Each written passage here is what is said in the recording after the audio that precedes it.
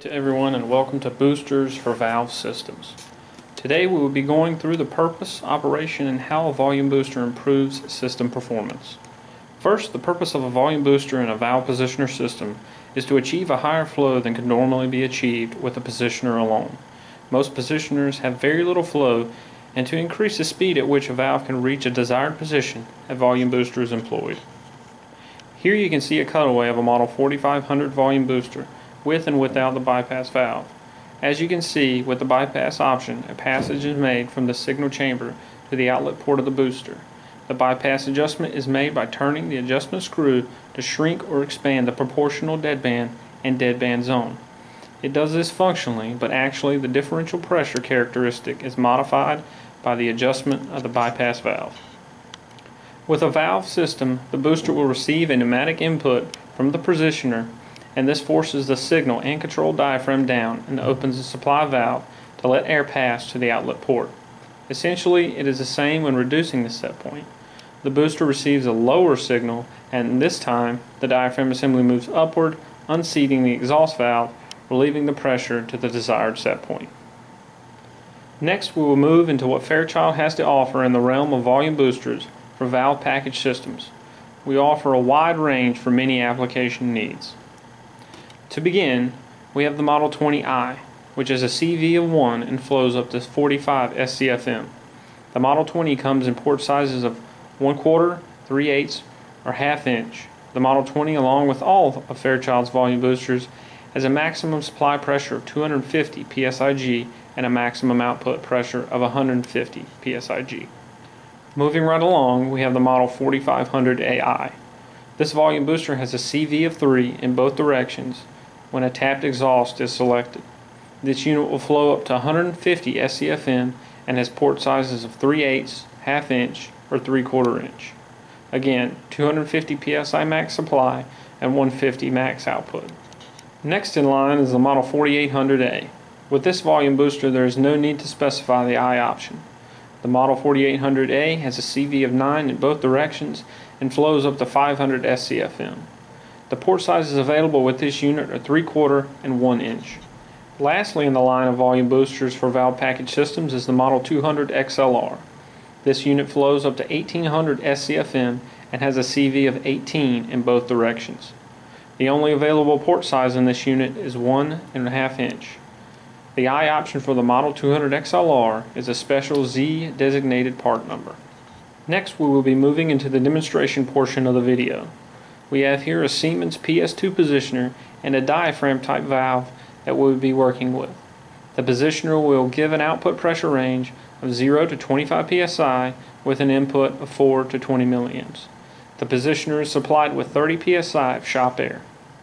First, we will perform an open to close and close to open operation with just the positioner and valve alone. As you can see, we have 4 milliamps, which is 25 psi input, to the valve, and you can note the position. We will then supply the positioner with 20 milliamps and thus 0 psi input. You can see moving from open to close or close to open with the positioner alone will take quite a lot of time. Approximate time for the positioner alone is around 7 to 8 seconds. The next demonstration will be with the same positioner and valve, but a standard Model 20 will be added. Let's see what happens. Again, we have 4 milliamps at 25 psi and 20 milliamps input gives 0 psi. The valve moves from open to close, but this time it is much faster. It only takes approximately 2 to 3 seconds instead of the 7 to 8 seconds with the positioner alone. Let me show you why you can achieve a desired valve position faster with a booster. Here's a graph that depicts the speed of an actuator with a volume booster. Actuator speed is on the vertical axis and valve position is depicted on the horizontal axis. As the set point moves away from the current valve position, it will initiate a speed response depending on how far away the new set point is away from the current valve position. The new set point shown on the graph crosses the actuator speed line at about 2/3 of the maximum speed of the system. The maximum speed is a function of the flow capacity of the volume booster and the size of the actuator.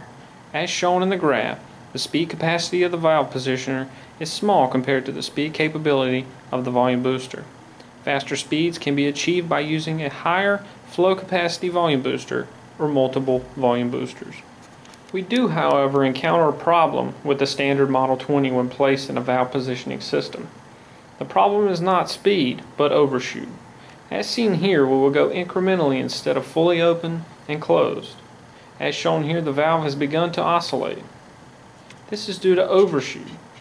The overshoot is a product of the responsiveness of the positioner and the volume booster. To overcome this oscillation, the responsiveness of one of these will need to be dampened.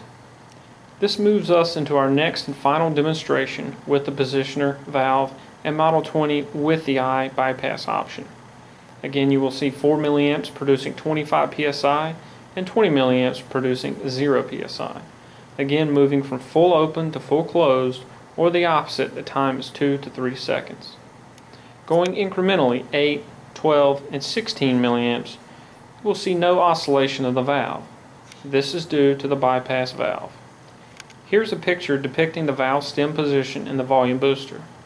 When a new set point is chosen by the operator, the positioner will send a signal to the booster. The booster then reacts to achieve the new set point. The supply valve will move to its full open position. At this point, the valve is moving rapidly toward its new set point. When the set point is near, the valve begins to slow as it enters the proportional deadband of the booster. The booster supply exhaust valve will fully close once the deadband zone is reached. With both the supply and exhaust valves closed, the positioner takes over and makes the final adjustment through the bypass of the booster. The speed of the valve is slow within this zone because the flow capacity of the positioner is small. In conclusion, the volume booster with the eye option will produce a faster responding valve package system while eliminating hunting and oscillation of the valve.